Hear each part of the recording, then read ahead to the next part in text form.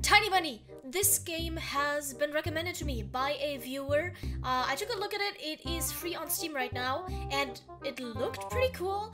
Apparently it's supposed to be some sort of... Was für ein Spiel ist das? Apparently it's supposed to be some sort of horror visual novel, and the art style of it is amazing.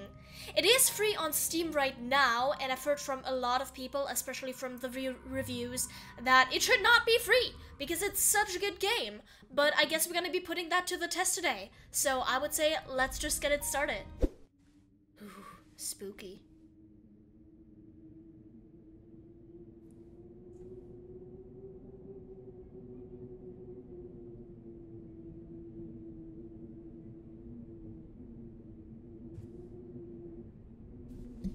The window clawed at my window all... What?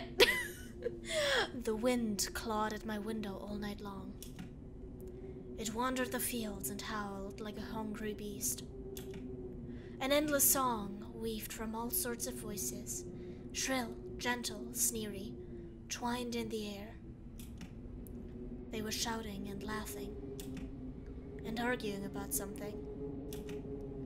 Someone was running through the snow while casting long shadows that would occasionally creep close to my bed. Our house had a mind of its own, the creaky old mind of a building that had seen a lot in its days and was seemingly trying to share its wisdom with the inhabitants. The lonely house faced the forest, and the dark green thicket gazed back with its hollow eyes. Rustling, whizzing, swaying back and forth. One could come out and stand at the edge of the forest to reassure themselves. There was nobody behind that crooked trees. Fuzzy silhouettes swaying in the wind couldn't possibly do any harm. It's just a play of light and shadow. Just a play. I knew it was just my imagination. I was already 12, after all. Still.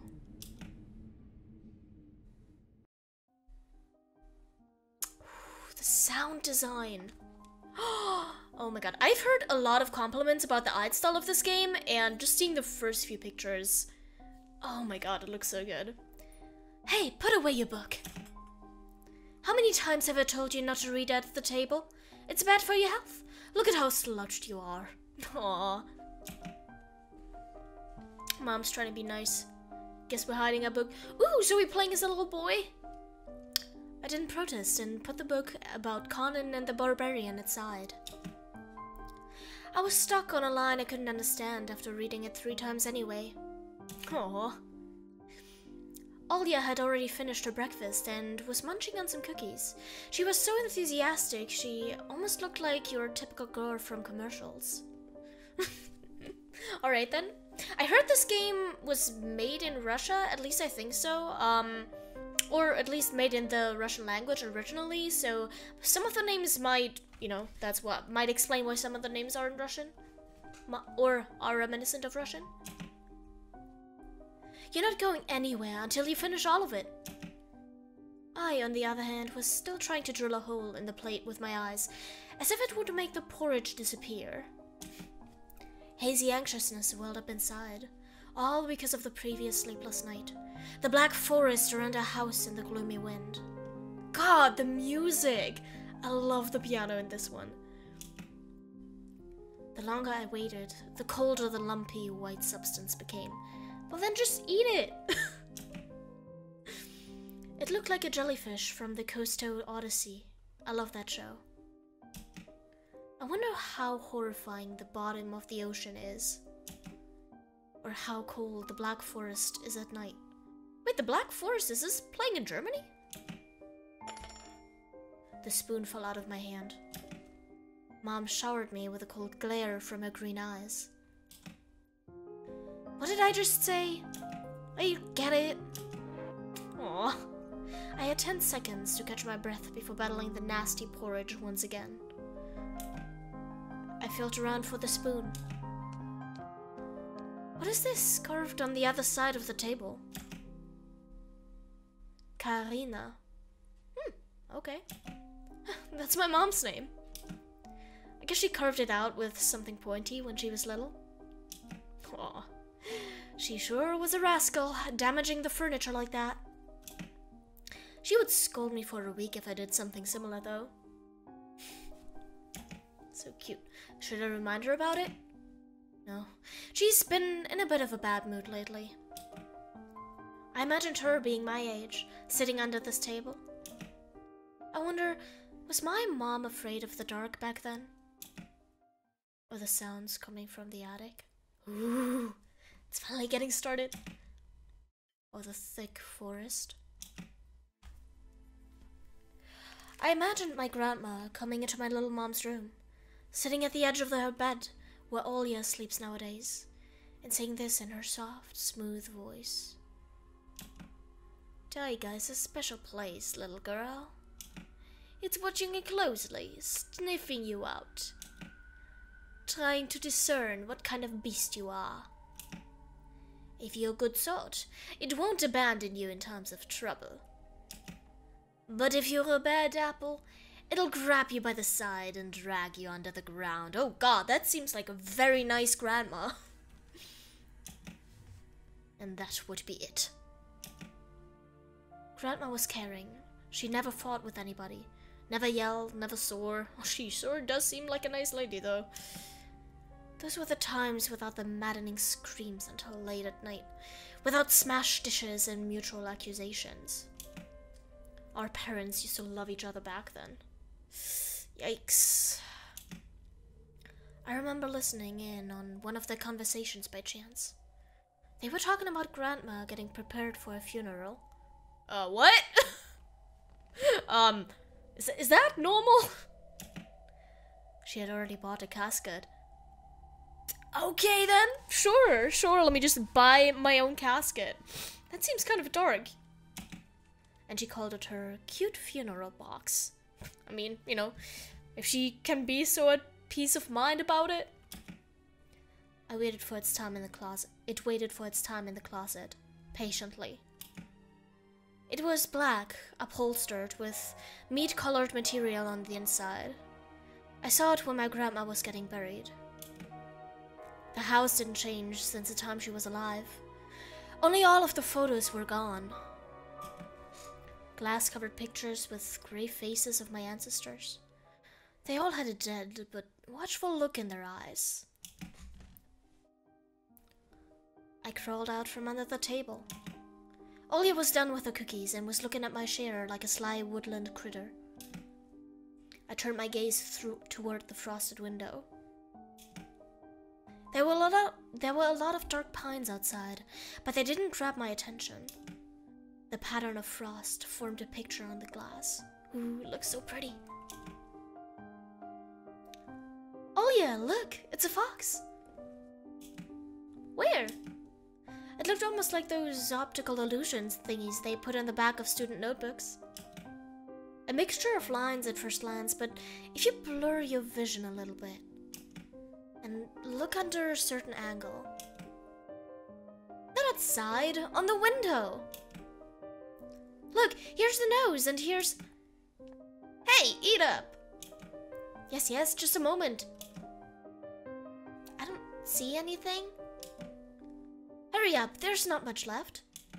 Ah, there it is, but it still doesn't look like one. And I'm telling you it does. Nuh-uh! It does! Stop it! These kids, I swear.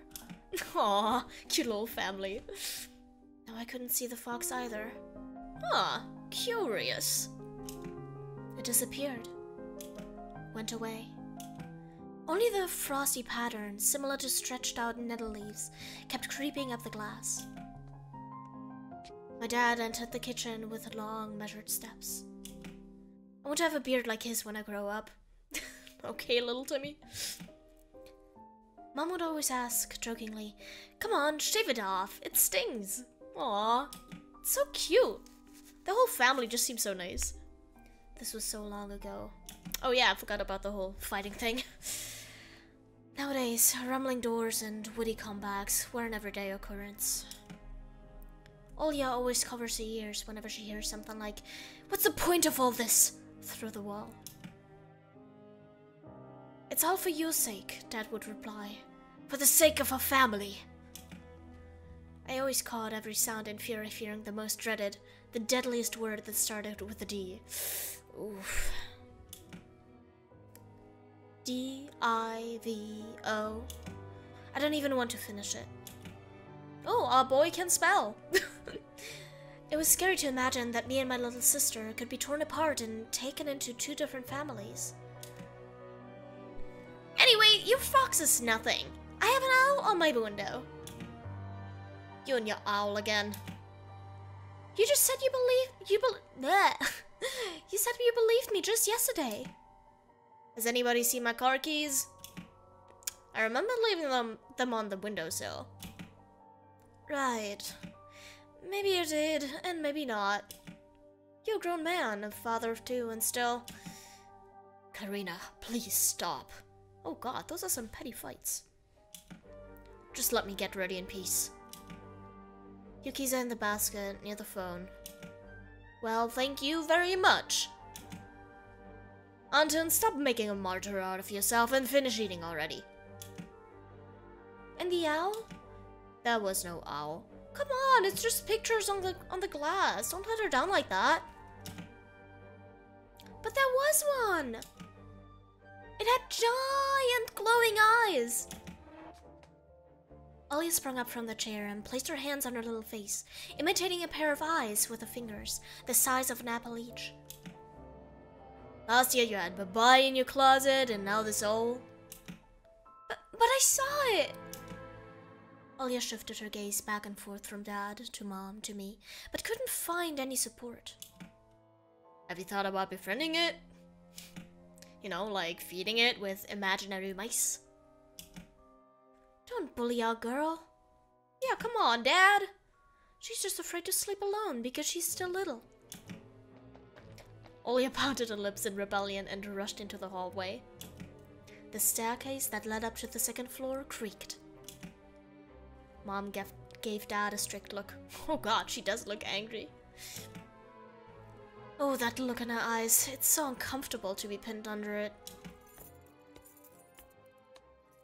Dad just snorted in reply and left, ringing with the keys he just found. A minute had passed and the theme song from The Little Mermaid echoed through the house. Aww. It was stored on incredibly worn-out cassette tape, which Dad already had to glue together once. I'm surprised it still works after that. It's so easy to fix objects, by gluing them back together, for example. But you can't fix your parents' marriage by gluing it together. But how do you fix a relationship? Well,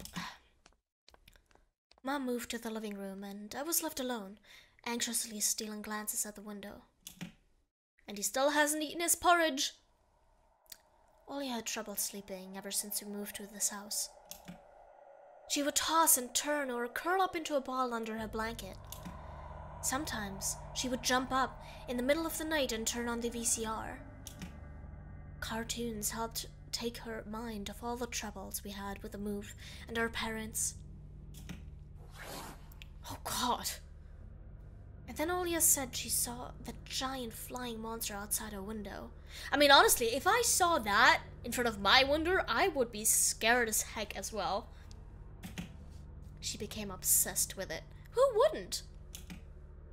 Our parents did everything in their power. They tried every little trick to get rid of those ridiculous fears. Olya refused to sleep alone and didn't believe that the owl was just one of her nightmares. After tonight, I wasn't sure what to make of my sister's words, what to think of it myself. Can nightmares be infectious? Ooh. Just last night, I couldn't get a wink of sleep and ended up thinking of what to expect in my new school. There were a couple of days left before the beginning of a new term. My imagination drew long, twisting hallways that led to a classroom full of kids. But other students behind the desks were simply dark figures cut out using a template. Circular holes gaped in the middle of their faces, and pairs of eyes blinked inside these holes. It was as if some completely different creatures were looking at me from behind the flat, black silhouettes. Their cruel glares, filled with icy sneers, made me shiver from head to toe. Will I survive here? Oh God. When they gang up on me and beat me down, stomp on me with their bloodied shoes. The damn school can burn for all I care. I just wished for anything to happen to it. Doesn't really matter what. I didn't want to go there that badly. I didn't want to see people who are just itching to smack me on the head, trip me up, think of a new offensive name for me, worse than the previous one. I felt like the glasses I wore made me an outsider, or some sort of a monster. Hey, don't say anything bad about glasses, alright? Glasses are cool. My gaze slid across the drawings hanging on the walls. I couldn't consider myself a great artist, but Olya begged me to hang them. Drawing was the only thing that made me happy as of late. The small circle of friends I had also enjoyed my paintings, and they promised to call me from time to time. Sometimes I imagine Mom picking up the phone and saying in a cold voice, "You've got the wrong number." Or, "Anton is not around." What? Why? That's mean. Anton is not around. I imagine my future classmates lying in their beds, just like me, listening to the howls of invisible werewolves outside their windows. Maybe my new classmates will like me after all. So he hasn't been to school yet, okay. But who would ever like a boy with thick glasses? Listen, mister, I don't think the glasses are gonna be your biggest problem. I mean, my dad used to wear glasses when he was little. And now he's married to the most beautiful woman on the planet, my mom. Oh, that's cute. The house creaked, pressed by the wind. The condo we used to live on, a 9-floor concrete building, buzzed with a neighbor's drill, mumbled with a TV set from behind the wall, cried like a baby from the big family next door. Our current house, though I can't really call it new, was completely different. It was silent and easy, going during the day. Oh, it was silent and easygoing during the day. Its shadows lay dormant in the corners, on the closet cobwebs, and under the stairs. But they all woke up during the night. Something was watching me from every corner, almost as if the old photos of my deceased family with their ashen eyes were hanging on the walls in place of my drawings. The floor was squeaking. Rusty drains were moaning, the attic was occupied by noisy drafts. One could think the house was performing some sort of demonic melody. And then I realized I was, in fact, hearing music. It was already playing for a good while. Somewhere at the edge of my perception, I could hear a flute. It was mixed in with the sound of the wind, of the creaking old house, and my thoughts too. I stood up and rushed to the window. I wanted to reassure myself that this music was nothing more than a product of my imagination. It's not like someone is playing it there amidst the cold, snowy night, right? Oh God, this is so cool!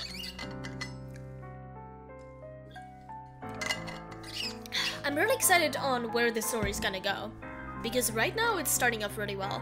Alright, let's open the window. Someone was dancing in the field. Kinda looks like wolves, but not really.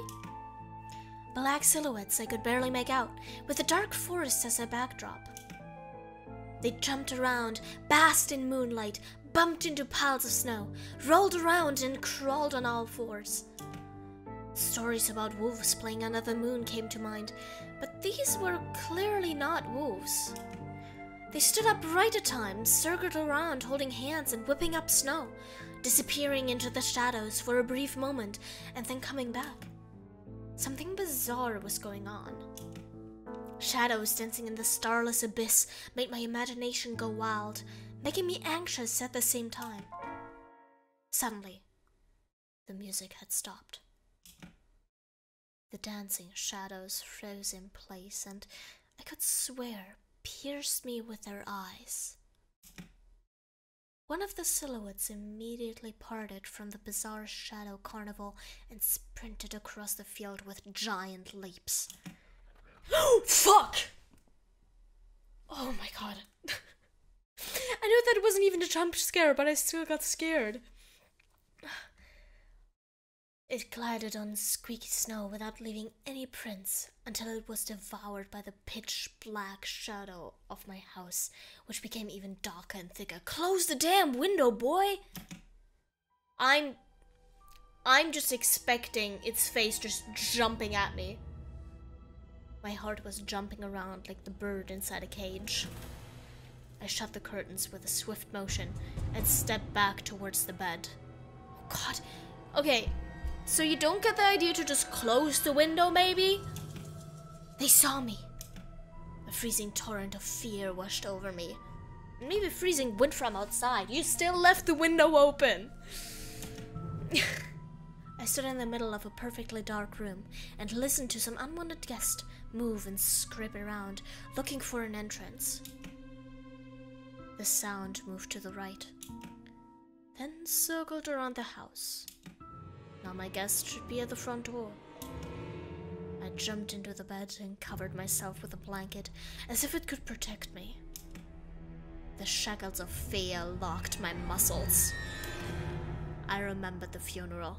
My grandma lying there, hands crossed on her chest, her facial features sharp like that of a tin doll. Ants running up and down the legs of chairs that held my grandma's casket. Ew! I imagined those little creatures climbing up her head and pulling her eyelids with their tiny legs. Then her wrinkly eyeballs would once again move inside their sockets and she'd be able to see her grandchildren. Oh god, it's so dark. I was chanting the spell she taught me throughout the whole procedure. And now, lying under the blanket and listening to squeaks and howls, I was repeating the same words. On the island of Boyan, underneath a blemished sun, in the sea of color blue, stands a cabin made of wood. There lay lard and ashen hair, for the spawn from devil's lair, to feast and always leave alone, God's faithful servant named Anton. Evil leave this house must, ashes to ashes, dust to dust. Bizarre sounds had disappeared. I cautiously peeked out from under the blanket and saw curtains waving around like a hangman. And then the night doused me with a new portion of boiling terror. The sound scratched at my eardrums. In reality, something or someone were scratching at the front door, hurriedly clawing at wood, demanding to be let in. The door was shut. Dad had become very cautious recently, so he installed a sturdy lock. I remember him staring at the forest intently, as if he was looking for someone. Ashes to ashes! Dust to dust! I hugged my knees, placing my chin between them, and drilled the door with my eyes. It was so flimsy and weak before the might of darkness. And then the doorknob twitched slightly. Then it turned halfway, once, twice, as if the person who tried to enter had no hands. The doorknob tilted once more and then started clicking violently. Oh god, Jesus Christ, can we do something? My jaw cramped from fear. My wet fingers clutched the blanket. The door creaked and opened. The wind taunted me, moaning inside the tin drains. Now, you'll see. Do I want to see? The door was wide open. The darkness writhed inside the carnivorous mouth of a doorway. Tony! It was as if the night itself was calling out to me, flapping its black wings and squeaking with rusty hinges. I was trembling and snared by the web of darkness that hung in the corners of my room, waiting for the one who weaved it to come out of the gaping black hole. Tony. My abdomen tightened and my chest rose up, ready to exhale a desperate scream. But before I was able to do anything, the darkness asked me, Tony, you asleep? Oh, it's Anya! Oh my god. My sister's pale face protruded from the thick shadows. Oh! I almost screamed from relief. Olya, I'm not sleeping. Did something happen? Olya frowned and stuck out her lower lip, a clear sign that she was about to cry. Oh no! It's there again, staring at me. Shoo away, Tony, please. I'm so scared. The fear that was tormenting me just a minute ago crawled away and hid somewhere in my stomach. I needed to calm Olya down. It was just a dream, silly. Don't be scared. Dreams don't bite. No one's going to harm you. Olya sobbed. No. She was trying her best to believe me. But was I sure myself? I mean, I kinda doubt that Olya was just standing at your door, basically ripping it apart and scratching at it. I have an idea. Let's go to your room and watch the video Sleeping Beauty, for example. You like that cartoon, don't you? Why does the Sleeping Beauty have a prince and I have this scary bird? The question took me by surprise. Alright, let's watch Cinderella. My thoughts became tangled, fuzzy. What was that? What studied me with its eyes while dancing feverishly under the moon? The darkness was clinging to the window, and it couldn't be fooled by my grandma's old chants. Where did the music go? Oh god. It couldn't be satisfied with a feast of lard and long ashen hair. Tony, you coming? Yes, just a moment. Fuck! Fuck's sake! What the heck was that? Ew, what are those sounds? God fucking damn it. Jesus Christ. That's why I didn't want to laugh at Olya and her owl in the morning. I knew there was gonna be a jump scare coming. Oh my god. I mean, apparently we're still alive, so that's at least something good. Who could be visiting us here in the middle of nowhere? We don't know anyone around here. So persistent. I felt extremely unsettled just from a silly thought that our morning guests could have come from the woods. I could barely hear voices coming from the front door. My mind was urging me to hide. It's just someone ringing at the door. In the closet. You want to tell us something, Anton? You want to tell us something? Under the table. Behind the curtains, where Olya always hides. Tony, come here! I felt like the kettlebells were tied to my feet, but still dragged them toward the hallway. A couple of policemen towered over me in the doorway. They smelled like frost and worry.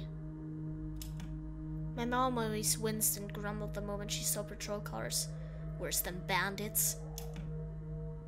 At the moment, though, she looked somewhat confused. Hello? The senior officer, who wore a grim expression, nodded. A boy had gone missing yesterday. His name is Vova. Look at this, please. Have you seen him? The policeman held out a photograph to me. Oh, he's a little kitty. There was a ginger boy around the age of elementary school, pictured with a wall carpet as the backdrop.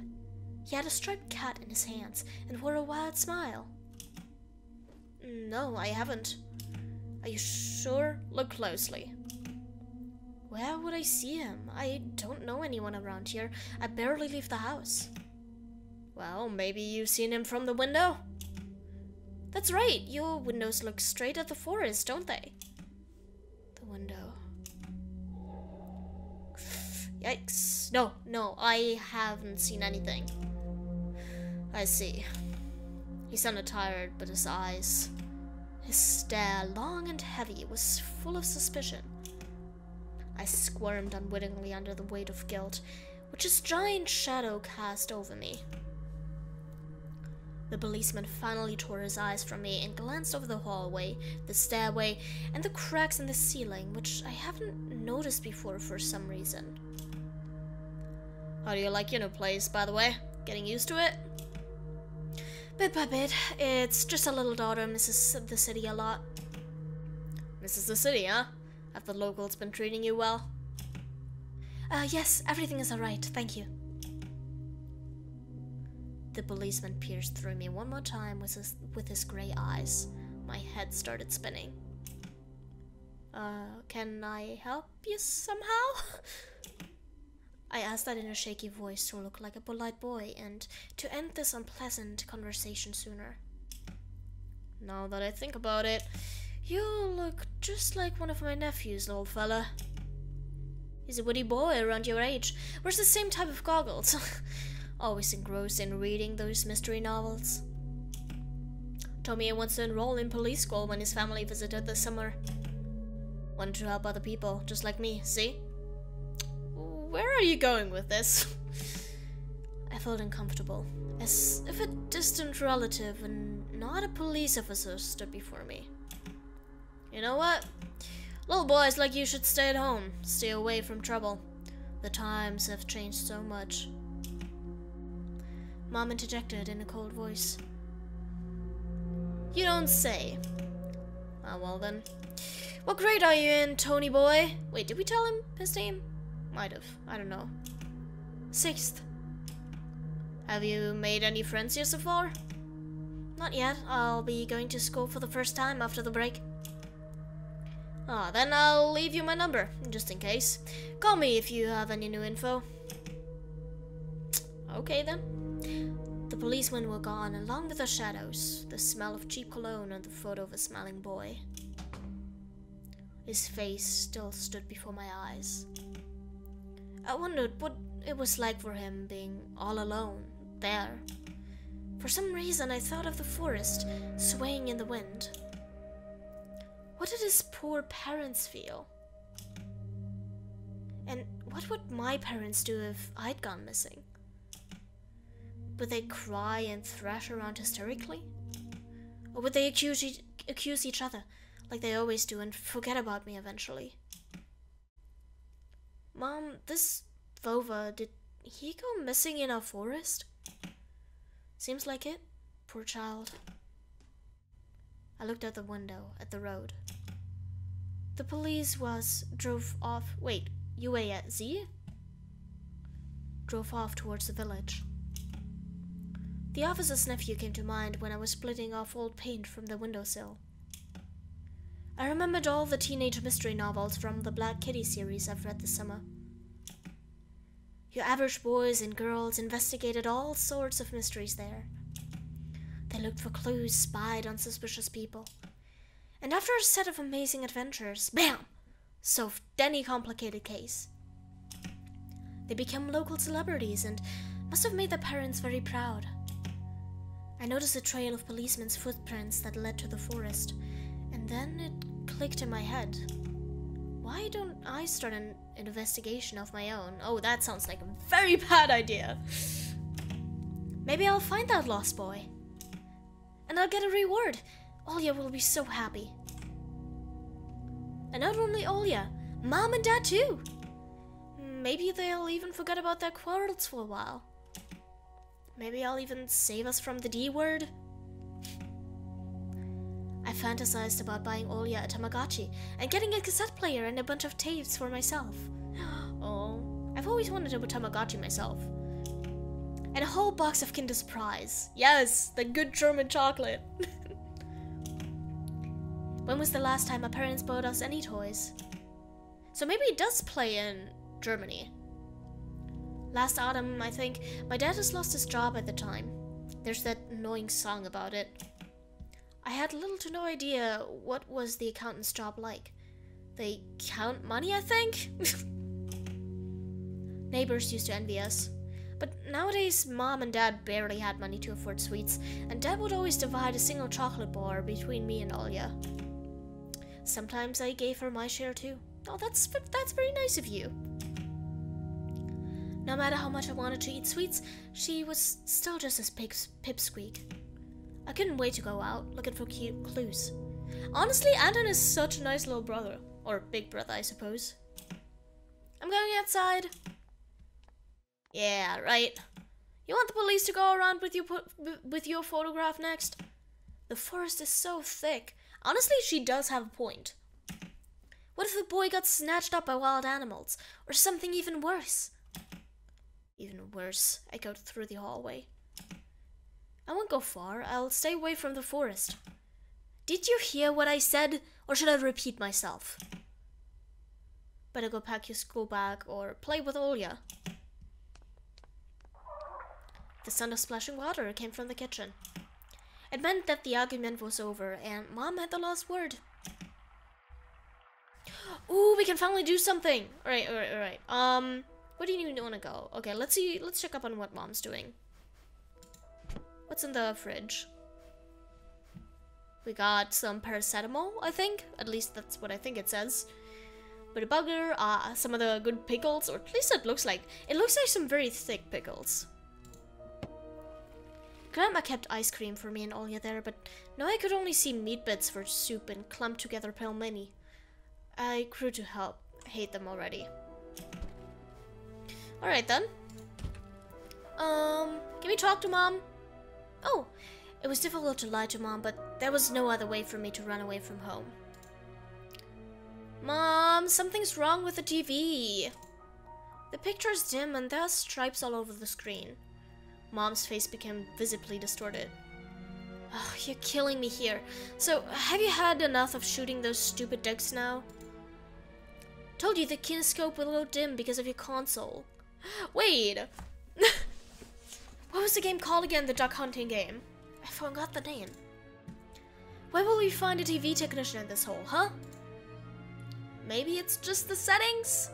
Have you tried turning it off and on again? Please, go see for yourself. Strange, it worked fine in the morning. Maybe the snowfall caused it? Mom rubbed her hands clean on the apron and went to Olya's room. Can we do anything special, you know? I took a peek at Mom's crossword. She would get very angry when someone gave her advice, so me and Dad faked knowing the answer and being about to reveal it all the time. Aw, that's cute. I smiled at the fleeting thought. Vertical, 9 letters. The name of the Philistine deity that protected them from viper bites and had a nickname, the Lord of Flies. Ooh. Second letter is E. I actually never read Lord of the Flies. Enricom of Russia has declared the state of emergency due to adverse weather conditions. According to the weather forecast, a cyclone is moving toward the region. Expect heavy snowfall, blizzards, and snowdrifts on the road. Keep your eyes open and take care of yourself. Let's see. The decrepit and stain-covered calendar was once my favorite form of entertainment in Grandma's house. How is a calendar your favorite form of entertainment? I remember waking up and running to the kitchen so I could tear off yesterday's sleep first thing in the morning, as if the coming day would get lost in the taiga forest without my help. One day closer to New Year's, one day closer to Grandma's funeral. I haven't touched this calendar for years now. Why is it still hanging up? Wouldn't you get a new one once the new year arrives? Since the time they started writing dark and spooky death chants that only made me gloomy instead of funny proverbs and superstitions, to be exact. What kind of calendars do you guys buy? I grabbed a dusty calendar leaf with caution and tore it off effortlessly. Sadly, the spooky descriptions from my childhood were still there. 7 horses carry the log. If 7 can't carry, bring the 8th from a ferry. They will take it away and never come back. This is the fate the log cannot escape. I crumpled the grey leaf and threw it at the waste bin, hoping to get rid of the anxiousness that washed over me. It was spreading inside me like an ink stain on blotting paper. Well, okay then. Anything on the window? Nope. Ooh. Alright, we got a bunch of Russian. Senior Lieutenant Tikhonov, Konstantin Vladimirovich, and the telephone number. Alright then. I don't know if you should remember that, but... Wait, is there anything else on here? Nope. Doesn't seem like it. What is the eye up there? Oh god, oh that's just the settings. Okay, that makes sense, I guess. Alright, let's turn back and see what the rest is all about. I've been in the kitchen. I don't think I can go upstairs. Mom's peg top. A family relic. What? Oh, it's like one of those spinny thingies. My mom played with it when she was little, then she gifted it to me. Ollie was next in the succession line. The toy belonged to her now. Those are actually very fun. She stared at the dancing spindle as if it could show her something. A fairy tale or maybe even our future. Now even my little sister was a bit too old for the old squeaky peg top. Alright, what's in here? Oh god. You know what? Maybe we should take the axe with us. The dark, stuffy closet. Mom says it smells like mice, but how would you know their smell? Yeah, what do mice smell like? She hates when I stick my nose in there. She's afraid I'll cut myself on the freshly sharpened axe. And Olya can't even be lured close to it. She thinks Baba is living there. Oh my god. The only character that has a slightly similar name I know of is Baba Yaga, which is like a witch. I don't know if it's the same thing or a different story. I tried to help her fight her fears once. I opened the door and turned on a dim lamp, so she would see there was nothing but cobwebs, dad's tools, and scratched walls. She still didn't believe me. I mean, it doesn't look like too big of a closet. It's not like much could hide there. And I like to hide in the closet and listen to Olya count outside. 1, 2, 3, better hide from me. And then drag her feet on the creaking floorboards, hoping that she wouldn't need to look for me in the cramped monster's den. Wait, can we take the axe?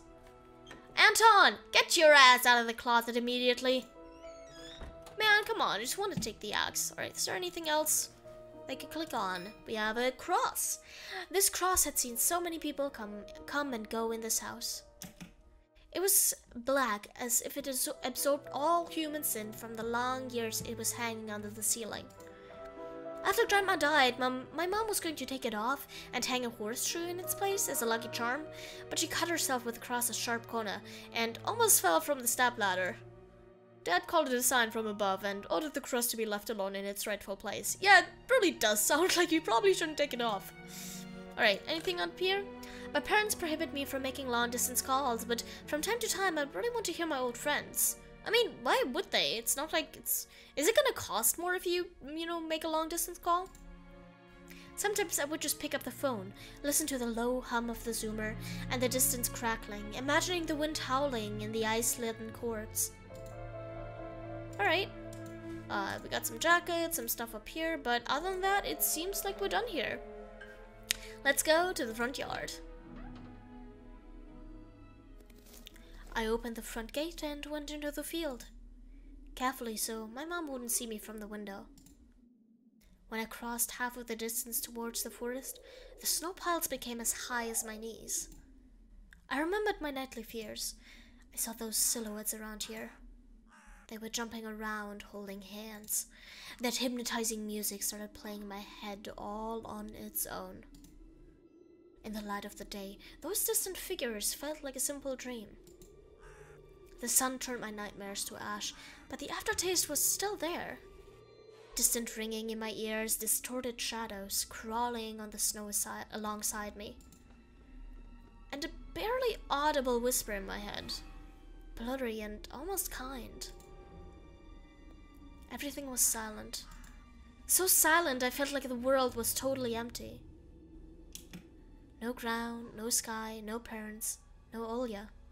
I feel like Olya is gonna take a bit more of a special part in the story. Like, I don't know, she looks like a main character. Despite just being his sister. The time reached its limit. A one-way trip that ended at the forest's piney stockade. Sometimes, silence was much scarier than any scream. Our parents would scream at each other while arguing, and both me and Olya turned to stone listening to them. But then, always came the ringing silence. Our apartment became numb a couple of days before we departed. It was hard to remember the last time Mom and Dad joked around, laughing, or spent time together. Almost like all of it was in a previous life. Gotta drink something. So much talking.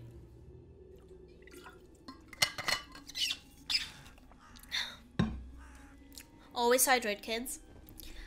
It was hard to remember the last time Mom and Dad joked around, laughing, or spent time together. Oh yeah, okay, wait, I already read that. When they kissed with Olya present, she always frowned and snorted in a funny way. But one day, it all changed. Something important had left our home, and something scary filled the remaining void.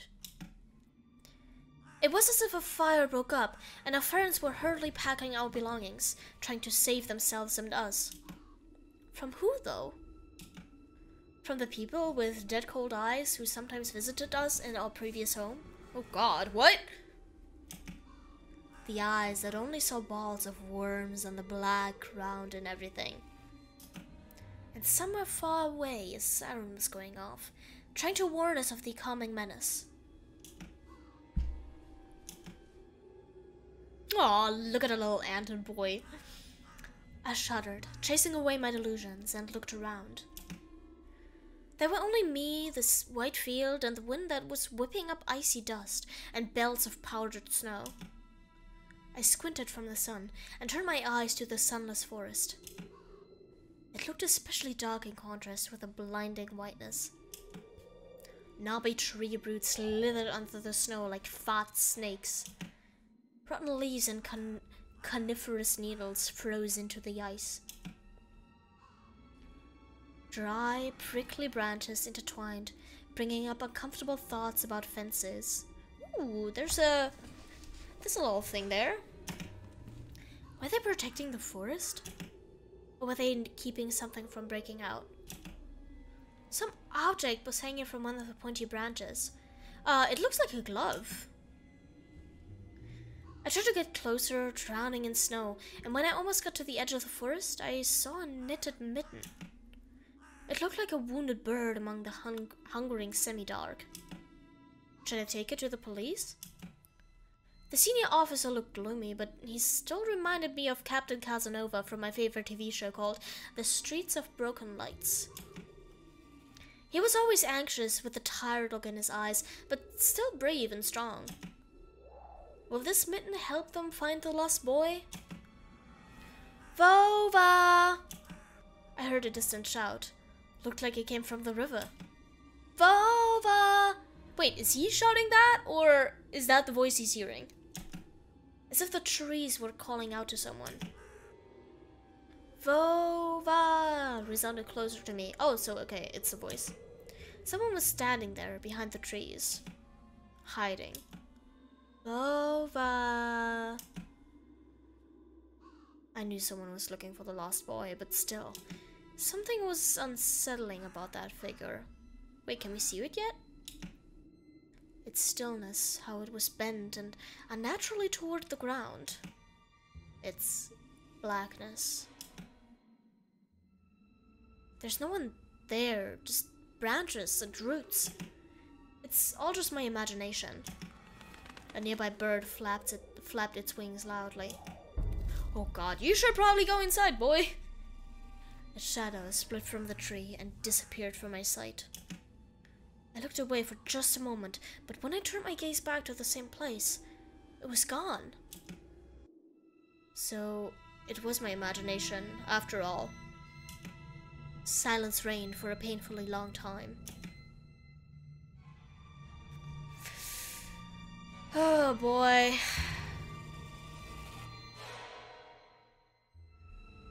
My muscles were tightly sprung. My heart was beating somewhere in my throat. Oh god, something's gonna happen. Any noise, any little movement, any small whisper from the thicket and I'd sprint. But nothing of the sort happened. I looked at the mitten once more. I don't know. I feel like we would die if we took that. You know what? Just go, boy. Lumps of snow fell from the branch. That reminded me of the sound soil makes when you throw it into the pit on top of a casket. I immediately felt dizzy, as if I was balancing at a precipice. I slowly backed away from my finding. I mean, honestly, what good is the mitten gonna do us? It felt like the moment I touched it, a trap would spring, and the mouse would get caught. Someone stepped on the ice behind me, close by. I feel like we made the right call here. I'm honestly wondering if we could have actually died. My inner voice whispered, "Save yourself! Run!" My nerves got the better of me. I ran, burying my head in my shoulders. Someone was chasing me from the darkness, breaking pine branches, closing the distance with giant leaps. Snow was slowing me down. Crazy thoughts flew through my mind. I'll get caught, then they'll get me. I'll get dragged into the thicket. I'll be gone forever. But there was one more voice, probably one of reason. It gave me strength, spurred me on. "You can do it! Don't stop!" I heard an animal roar behind me. Oh yeah, I'm pretty sure we shouldn't have taken that glove. It was so loud my ears went numb. It felt like the sound had come from a pack of hungry beasts rather than a single one. Their nostrils sucked in freezing air. They sensed my fear. Two giant wings flapped above my head. Oh wait, is it the owl guy? An enormous shadow flew over the clearing. A hoot, a wheeze.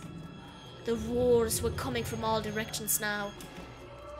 From the dried up raspberry bush, from twisted pines, from under the windfall. "Hurry! Run! Don't look back!" It felt like I was inside a nightmare.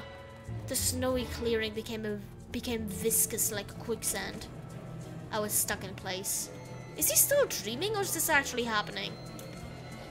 I pulled my leg from the mushy trap just to be caught in a new one, even deeper than before. How far is your home away? I continued to drown, sinking deeper and deeper with every desperate push. Was snow ever this sticky? I screamed in horror after realizing this wasn't snow. Someone or something in the snow pile was clutching my pants. I gathered all my strength and rushed forwards. The pressure on my leg was gone, my boots slipped out of the hole, and my soles were on a hard surface again. I reached a clear path with one jump and from there ran to my house.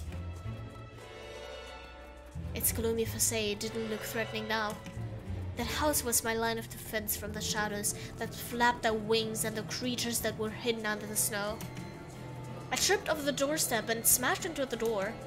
In all my hurry, I still managed to notice the claw marks. Oh boy.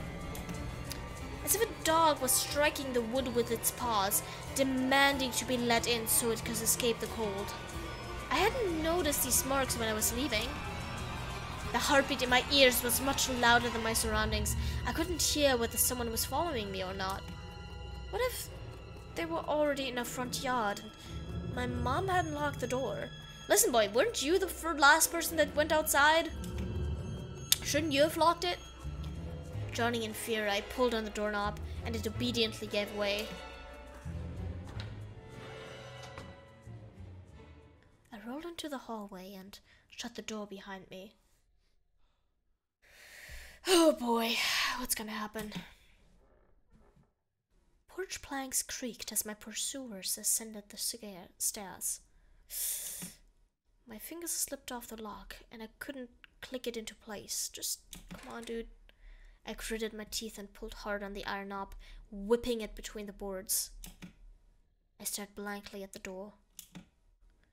Someone was standing on the other side of the pitiful, flimsy barrier that was probably less useful than blankets. Wheezing breath reached into the house and crashed at me in waves. It smelled of pine and sweat. Mom peeked out of the kitchen and chastised me with the same frigid voice she always used when talking to Dad. What exactly didn't you understand when I told you to never slam the door? I feel like that's our smallest problem right now. I didn't mean to. I snuck a glance at the door. The smell was gone and the breath was too. And there was someone in the first place, of course. Here, mere 5 meters away from my mom, my fear was slowly weakening, melting like snow in spring, and with it, the last bit of strength I had left my body too. My legs gave way. I propped myself up against the wall so I wouldn't fall over. Mom's expression had changed immediately. The cold mask of strictness and detachment was gone. Mom looked the same as before all those quarrels. She finally saw my condition, my wet pants plastered with snow. Where have you been? What did I tell you, huh? I told you to stay home. Am I nothing to you too? I got afraid she would cry. I reached out to her like when I was very little and wanted her to cuddle me. Oh, poor Mom. But Mom regained her composure fast and put on her usual face. Her eyes shined like steel. Her voice rang out. Your dad can't find his cigarettes. Be honest, did you snatch them? Were you smoking in secret? How old is Anton? I feel like he's nowhere near old enough to smoke. Not even in secret. There was someone chasing me. I stuttered as soon as I started explaining myself. Tears welled up in my eyes. Mom leaned toward me and sniffed my clothes like a beast, searching for the smell of tobacco. Then she squinted her eyes in suspicion and looked into the front yard. Her expression changed in an instant, and she covered her mouth with her hand. Oh God, can she see it too? Look, over there, at the fence! My heart started thumping as if I became prey once again and my pursuers were following me in the field. I could swear that I've heard something scratch at the door, just like in my nightmare. My mom beckoned me with a finger, and I gathered all my remaining bravery to look into the kitchen window, facing my fear. I could barely discern some hairy silhouettes swimming in snow through the icy winter patterns on the glass. Dogs? Oh, okay. Just a small pack of strays with no name and owner, barely reminding of the hungry monsters that live on the edge of the forest. Oh boy, were you scared of them? I think they'd rather be scared of you, Anton. They were chasing me, like a bunny. And what if they're a rabbit? The smile had slowly disappeared from Mom's face. Now she looked at the dogs as if it was her first time seeing them. What if they attack Olya? Mom? I wish your dad could just shoot them all. Oh God, that is, very rapid. Mom, look, they're alive. Huh? What?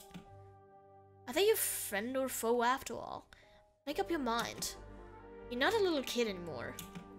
I mean, he kinda is. Mom sighed in annoyance, and I felt so bitter that I bit my lower lip and fixed my gaze on the cobweb-ridden corner. Well, some detective I am. In reality, I wasn't risking my life among monsters, but rather my pants among a pack of stupid strays. I wanted to sink through the floor from embarrassment. I mean, to be fair, you know, stray dogs can be quite of a danger, especially if you're a kid. Come here, my boy, who cried wolf. Oh, don't just stand there, come take your pills. Your pills? What? A golden-colored pill, reminiscent of a dead wasp, fell onto my palm. I already took one during breakfast. Don't talk over me. I told you to stay home, and you... Dad would have given you a good whipping for that. Come on, take it, or you won't be able to sleep at night, and you have school tomorrow. So, you're just handing out sleeping pills like candy? So I had to swallow that bitter medication, drinking it down with similarly awful water that gave off a taste of chlorine. Maybe it wasn't Vova's mitten. Maybe it wasn't a mitten after all. It did look like a mitten. Just like the forest monsters. And Olya's owl. Am I going mad? What's happening to me? Oh god. Are you okay? Either the pill had an immediate effect, or my overexerted brain didn't let fear inside anymore. Serenity washed over me, bringing yawny indifference along with it. Anton, you done? See, you can do it when you try. Take off your coat. Are you asleep? No, Mom, I was just thinking. Why is everything shaking? What about, I wonder? It's just something silly. Mom scrutinized me with suspicious eyes, as if she wasn't sure she was looking at her own son, and not some doppelganger that came from the forest. Is everything alright? You had the exact same expression when the policeman asked you about the window. I'm alright, Mom. She heaved a deep sigh. Fine. It seemed like the house had changed. The sofa's fabric had become discolored. Fingerprints appeared on the bathroom tiles. The light bulbs also felt different, dimmer and yellower. Even the saliva inside my mouth had a different taste. A melody from Aladdin could be heard from the upper floor. Olya was done rewatching her favorite Little Mermaid episodes and switched to other tapes. I slowly changed into my home clothes, stopped before the sink and studied my reflection in the mirror, like I was trying to solve one of those spot the difference puzzles. Then I went upstairs.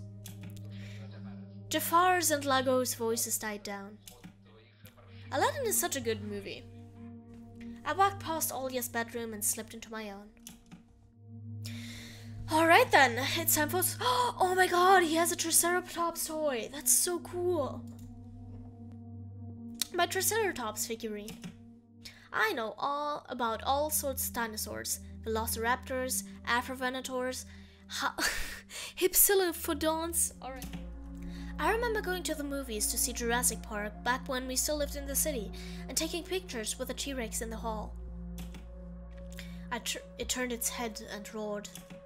It was awesome. And next to it was a Robotech Transformer. I love this cartoon. Aww. When a jet fighter speeds up in the intro among the sounds of blast of fire, you know your next 20 minutes will surely be amazing. Zentraides space station is captured. Rick, get ready for battle. Aww. So cute. Oh boy. One of the drawers was empty. I hid the policeman's phone number there. Why would you hide it? This simple action... Oh, maybe because he doesn't want his mom to see or something? I don't know. This simple action drained the last bit of strength from me. You just put a piece of paper into a drawer. I sat on the bed. Only then I noticed there was someone behind the curtains. Is it Olya? Please let it be Olya. My tired hand dropped to the sheets. Whether it was due to the medication I took or the stress I underwent, the room began to contort as if the wind was blowing the walls out like a pair of sails. The corners of the room bent and undulated. The only stable thing in the whole room was the figure between the windowsill and the curtains. A flimsy piece of cloth was stuck to my hidden visitor. Just like a shroud. Olya? Who else would be standing there? I stood up and licked my dried up lips. Yeah, Olya, it's so funny. The silhouette was unmoving. It was enveloped softly by the curtains, as if there was a thick layer of darkness there, not a human being. I reached towards the curtains. That sounds like a bad idea. Ba-dum, ba-dum, beat my heart, controlled by medication. The wind sang in the field with a chorus of voices. For a second, I wanted to return to the bed, just lie down and watch the person behind the curtain, knowing full well they were looking back at me. They're looking without blinking, waiting for me to fall asleep. I mean, how would you know? You can't see their eyes. Oh, god damn it. So it is Olya. Gotcha! I knew it was you from the beginning. A blindingly bright halo lit up above Olya's head, with the setting sun as the background. My sister was shining. When she was just a baby, Dad always used to say she was shining with happiness. I always retorted, but Dad, she's not some flashlight. But I brought her up to the window one day and sunlight poured on her smiling face. I felt I was holding a light-woven child. Why did the police come? Did you do something? No, of course not. It's because of the owl, isn't it? I showed her a worried smile and dropped her head. A boy got lost in the woods. Oh, he must be really cold out there. Will they find him? They will. I mean, you know, you don't know, but I guess we're not gonna tell you that. The police are going house to house, showing his photo to everybody. Olya traversed the room with care and pressed her tiny palms against the window. And why are they going to the houses and not the forest? Are they scared? The question caught me off guard. How many questions are keep catching you off guard? The police aren't scared of anything. They've already scouted the forest. I changed the topic, as if trying to get Olya as far away as possible from the forest thicket. You may get a reward if I go and fight this boy myself. A lot of stuff like in Field of Wonders. Sounds cool, right? Olya wasn't listening to me. She asked in a hushed voice while piercing the forest with incredibly adult eyes, uncharacteristic for her. What if the owl got him? Nonsense. An owl won't be able to lift a human. Yeah, stupid. But you know what? I was picking my words with utmost care. I forced them out of my overexerted brain. Stay away from the forest. I think it's, how should I put it? It's cursed or something? Yeah, that's surely gonna put her at ease of mind. Just like a fairy tale? No, more like in that spooky tape our parents hide from us. Olya shivered and stole a glance at the window. As I looked at my sister, my heart was tearing apart. She was so fragile. It was so easy to stifle her light. A gust of wind and her small fighter would be gone. You're lucky. Mom won't even let me go outside. I'm like a princess in the tower, can't go anywhere. I'll die from boredom here.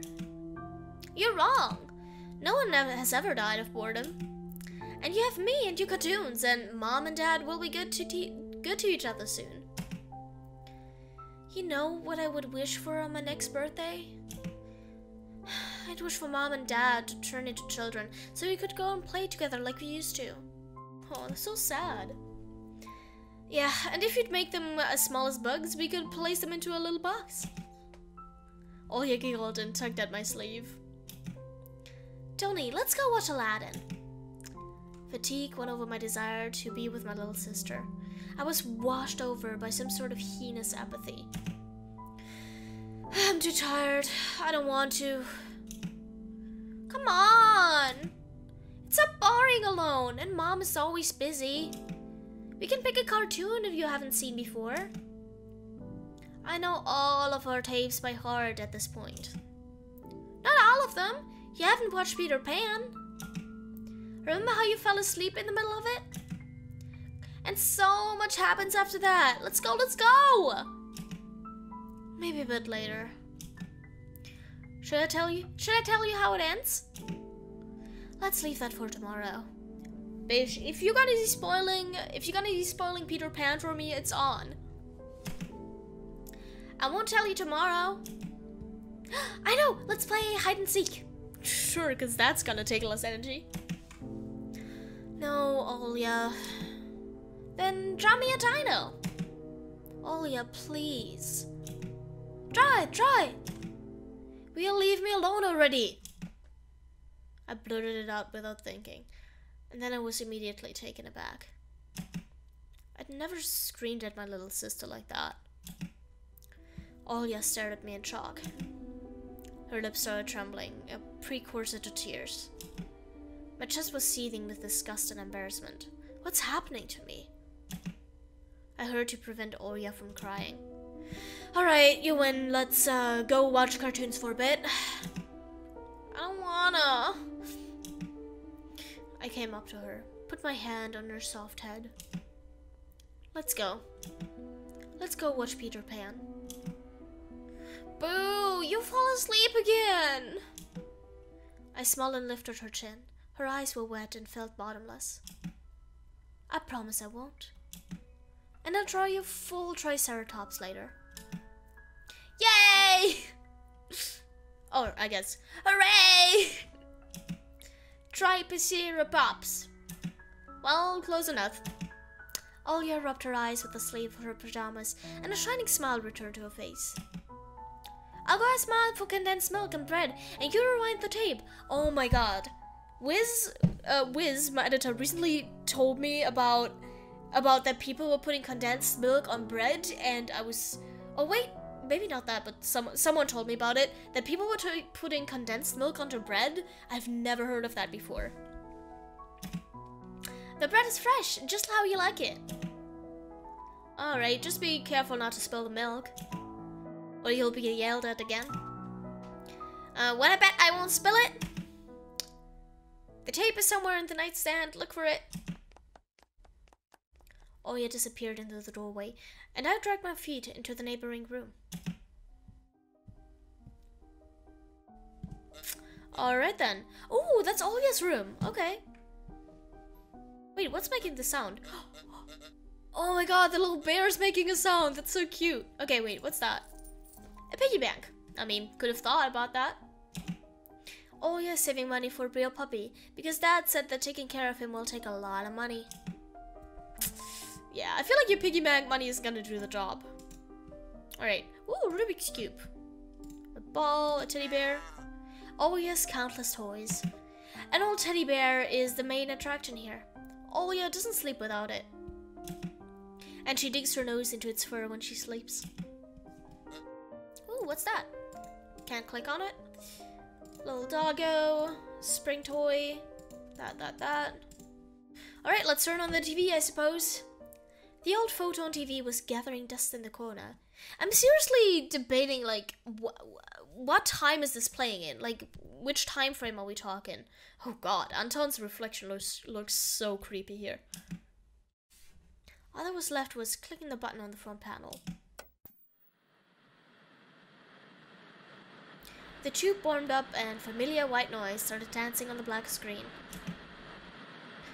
I almost reached out to turn on the VCR when the noise calmed down and a blurry image appeared for a moment.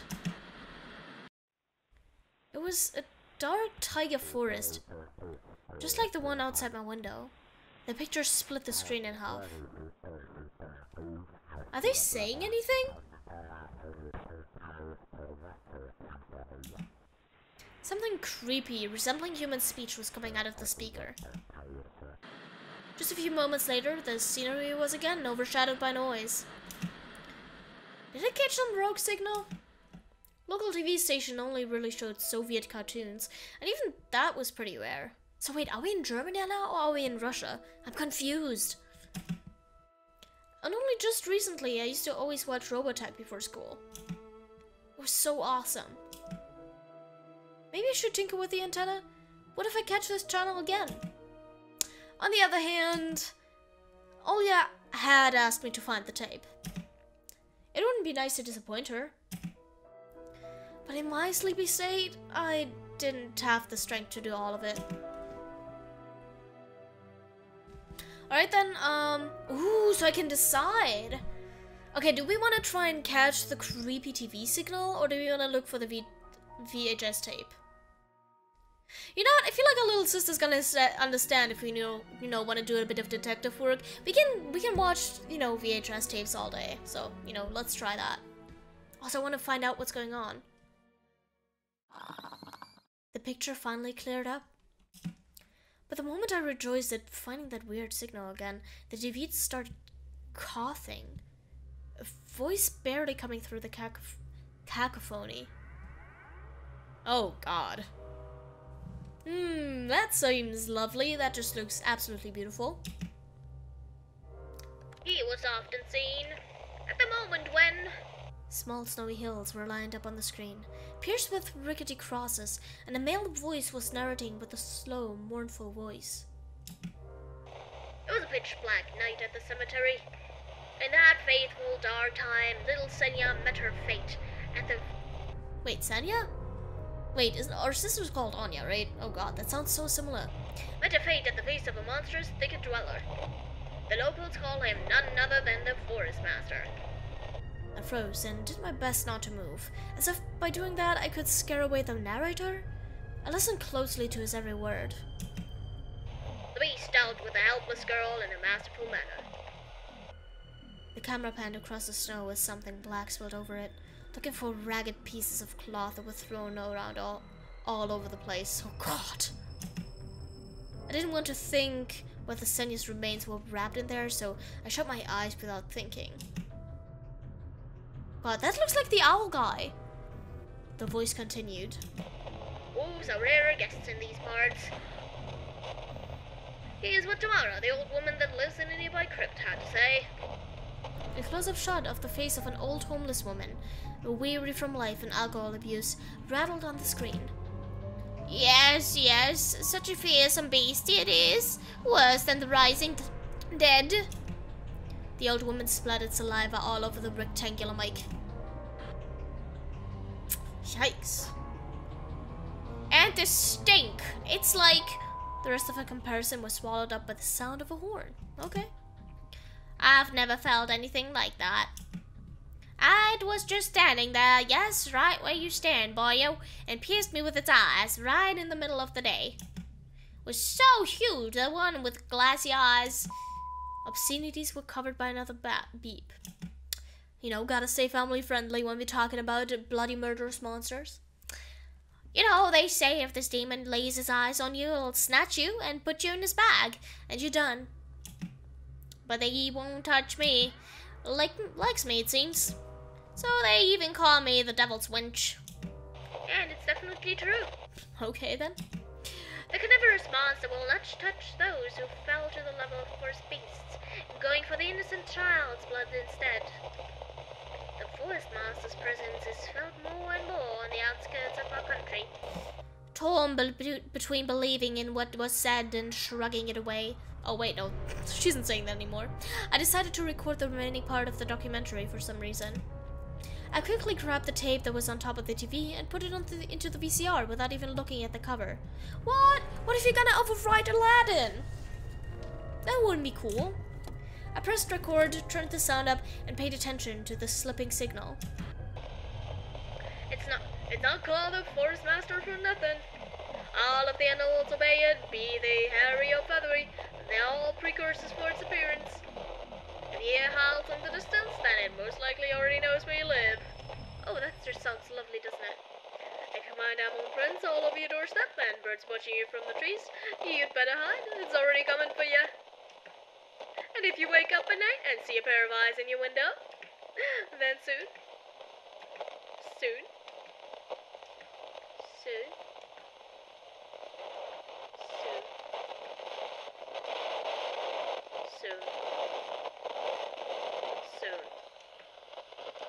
Is it just gonna do that over and over again? Fuck! Jesus fucking Christ! Are you shitting me? Oh my god. The TV suddenly went mad and looped the last words over and over, piercing my ears. What the fuck? I got goosebumps all over my spine. Well, no fucking shit. The tape ended and was rewinding to the beginning. Oh my god. The sound of rustling tape reminded me of leaves in the wind and the low howl of the beast. I woke up from my stupor and pressed the button. The VCR ejected the tape. For a moment I thought it was stained with saliva. Ew. But that was just the light from the chandelier making the black plastic glossy. And then I saw the cover. Oops, I recorded it over Peter Pan. Whoops. That's what I get for hurrying. It was bad enough that I ruined Olia's cartoon, but I also put this creepy stuff over it. Can't let her see this. We'll drown in tears. Yeah, you probably shouldn't watch that with your little sister. I snuck a glance at the door. I could hear the clatter of glass and the squeaky floorboards. Olia appeared in the doorway. You haven't started without me, have you? My sister brought the tray with unevenly cut bread and a whole can of condensed milk. No. I was looking for the tape. Do you really want to watch Peter Pan? I do! Well, bad luck, fella. Turn it on already. Mom will come watch our Brazilian drama soon. Come on, think fast, fake detective. You know, I didn't like Peter Pan. Maybe we should watch Little Mermaid instead? I've already seen it so many times. And you promised me. She's so stubborn. I know, let's watch a couple of Teenage Mutant Ninja Turtles episode first. Deal? Hey, that sounds good. Olia frowned but ultimately gave up. She put down the tray and crossed her hands on her chest. If you want it so much, can you open the milk can? I'm afraid I'll cut myself with the sharp edges. Yep, seems very dangerous. As soon as I stood up, colorful dots popped up before my eyes and my sore legs were pierced by thousands of needles.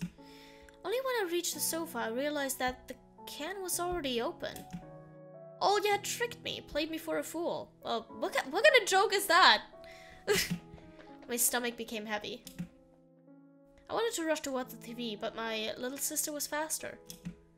She picked up the remote and proclaimed in a victorious tone, "Gotcha, gotcha, gotcha! As the remote's master, I command you to watch Peter Pan." I couldn't even open my mouth and the VCR had already eaten the cursed tape. She'll play it and then black crosses on unnamed graves, empty crypts, bloody scraps on the snow, and the insane devil's wench. I'd better tell the truth. Olia, stop! I erased the end of your tape by accident. I'll trade it with you for 2 of mine. What do you mean? You couldn't erase it. Me and Dad had broken off all those plastic pins with a screwdriver. You can't record anything over my cartoons now. My little sister pressed the triangular play button on the remote. Oh God. I squeezed on the inside, awaiting the out-of-this-world voice of the narrator. Oh, look at it. But I saw the duel between Peter Pan and Captain Hook instead. I sighed in relief. My head, heavy as a leaden ball, now rested in my hands. Olia smiled in joy. She put the tape on rewind and started spreading milk over her bread. And when the cartoon started, she forgot about everything in the world. As if she really got transported to the Neverland, like she always wished. To be honest, I also imagined myself there, in a land where one never ages, where no one argues over little things, where no one listens to fights and the sounds of broken plates at night. But now Peter Pan's land was especially far away from me. My thoughts dragged on, stumbled upon the horned beast that awaited me among the trees, and the narrator's mournful voice haunted me, sliding over bushes and ravines. Like a winged carnivore would track its prey. It felt like I was dreaming with my eyes still open. Then my sister's scream pulled me back to reality. Tony, shut the curtains fast! Why? No one's watching you. It's dark, and when it's dark, the owl comes. I'm scared. I got out of bed, fighting my drowsiness, and closed the curtains. Yes, close it. Fast. Just do it. I did my best not to look outside, towards the treetops, towards the taiga forest, which seemingly drew closer and closer. Of course, it was just a visual effect from shadows of branches scraping the snow. Tony, Mom thinks I made the owl up. And Dad, too, thinks I'm a liar since I'm small. But the owl exists! Honestly, it does! You do believe me, right? that it comes every night and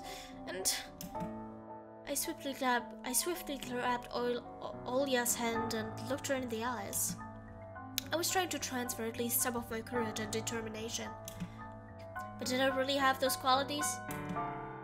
Yes, I believe you, alright? Just don't nag our parents about it anymore. They're already dealing with a lot, so they'll just get mad at you. Oh man, that's so mean. I feel like all else should be there for her. Or at least like let your sister sleep in your bed or something. You know, be nice or whatnot. Come and tell me if anything happens. And don't look out the window.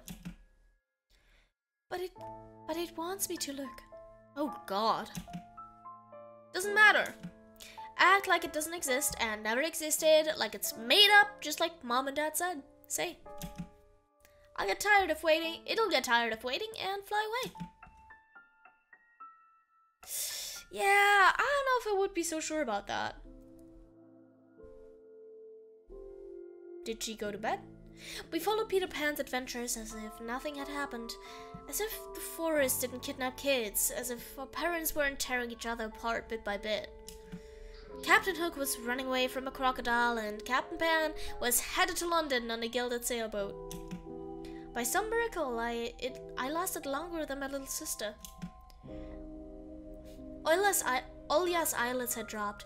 She started snorting lightly, resting her chin on the side of the bed. The chorus was singing the ending song. The world of Disney was lit up by a silvery moon. Oh god, why do I feel like something horrible is gonna happen? Yup, there we go. There's a good old fella again. Another moon peeked from under the first one. Scary and wan, hanging over the taiga forest. The horrific report got recorded right over the credits. My throat went dry. My pulse became faster. I looked toward Olya. She smacked her lips in her sleep. I squeezed the remote with all my might, ready to press stop at any moment. Oh god. Well, you know there's something horrible gonna happen when the music just turns silent. I rewound the recording, checked if it was intact, and then carefully took out the tape. The protective pin was still in place.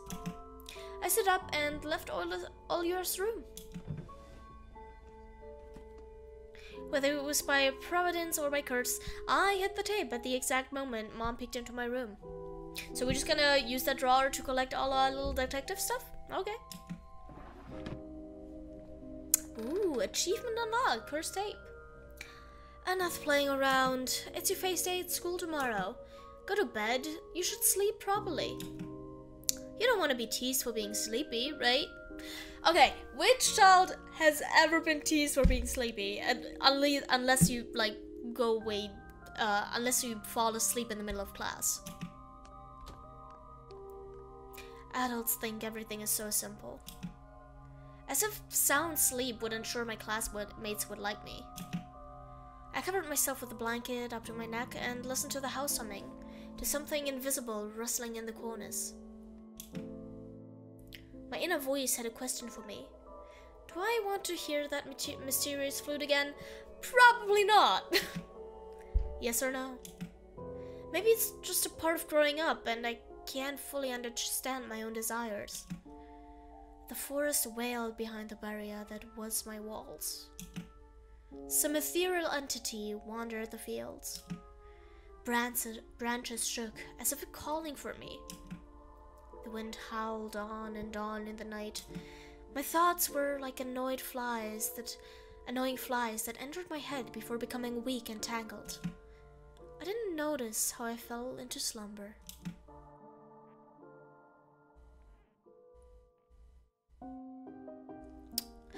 Oh my god. So that was the first episode of Tiny Bunny. I think the next one is gonna be released sometime next year. That was an experience. I love the art style, I love the sound design, and the story is so interesting. Oh my god, I am really stoked to find out what's going on. Whether this is just gonna become a full-on detective game, or how interactive it's gonna be, because of course, you know, in episode 1 they're probably gonna have to do a whole lot of exposition and stuff like that. But either way, I am super excited for episode 2 to come out. I hope you guys are as well. I'm gonna try my best to play it as soon as it comes out. And yeah, I will see you guys another time.